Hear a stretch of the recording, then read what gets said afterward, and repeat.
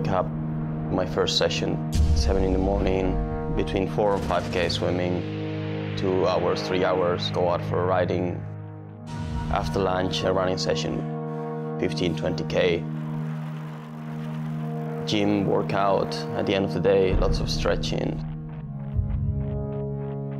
3 sessions of training per day, every day of the week.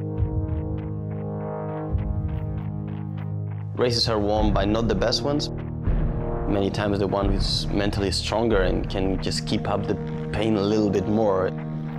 Because you have to do what you like, and if you think about the money you can get or that you're gonna be famous for that stuff, and you don't do it with your heart.